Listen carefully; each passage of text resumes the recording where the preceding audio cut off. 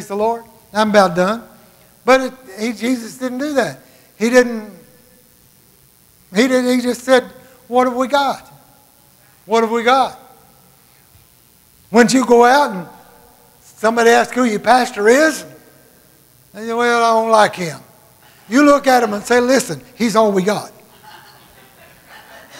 You might have somebody else next year, but the Lord lets Jesus there comes, I'm all you got.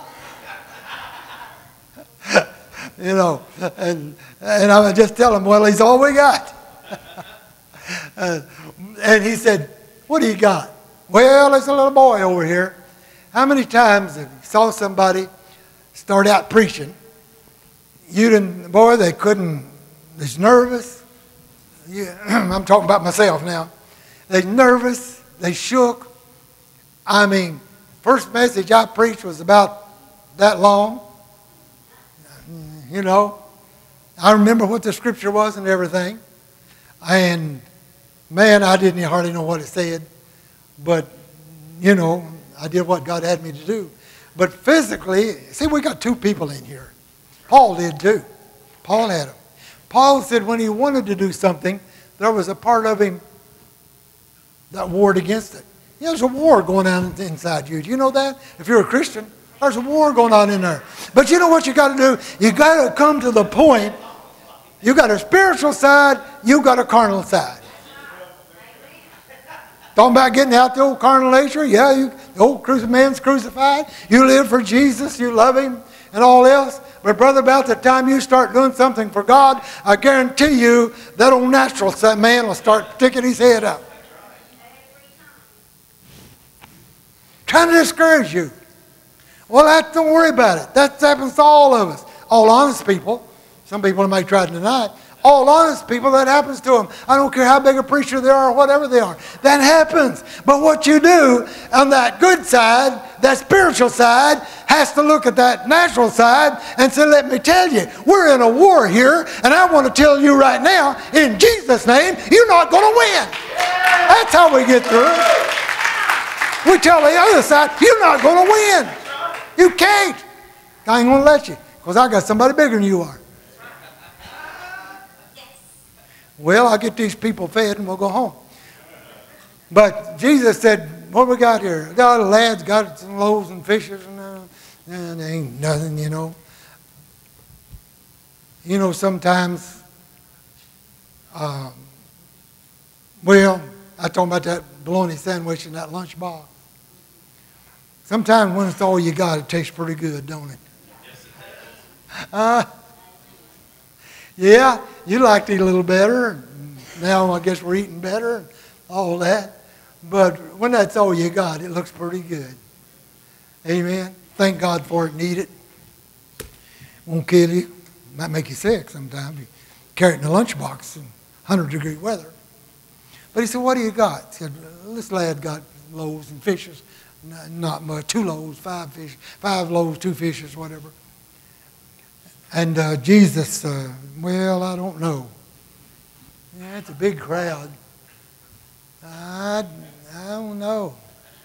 Disciples already said send them away. Jesus instantly commanded them. He said, sit them down. Yes. They're not leaving here yet. Sit them down. I said, well, what do we sit them down? They're hungry. They need to go to the grocery. Piggly Wiggly or somewhere, you know. Anybody remember Piggly Wiggly? Yeah. Miss Daisy went to Piggly Wiggly, you know. And sit them down. 5,000 plus the women and children. Don't set them all down. Divide them up in companies.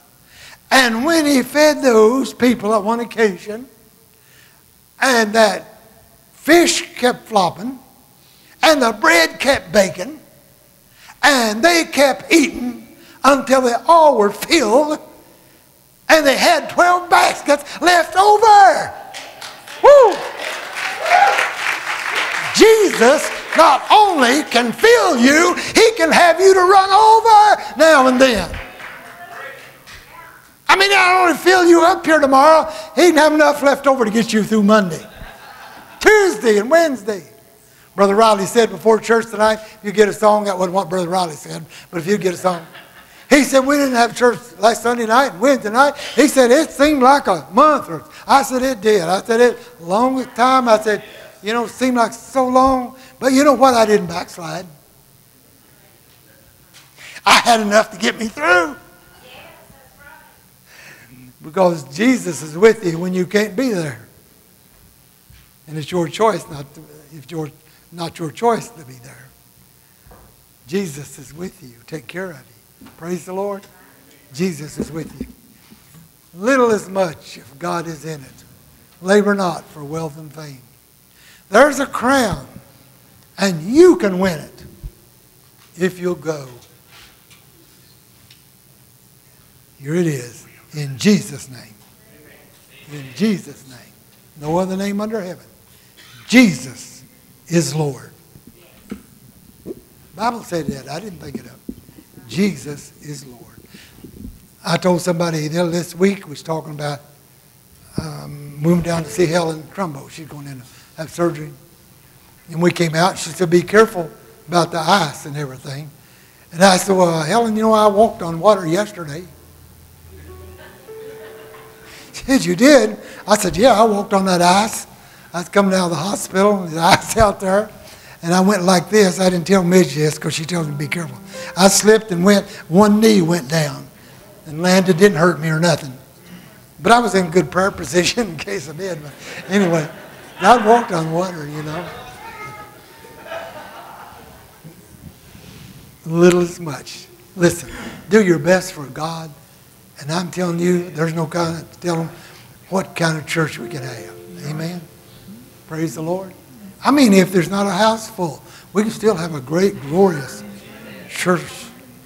If Jesus is here. Try it without him, we got nothing. Let us stand and sing. I promise you, I wouldn't.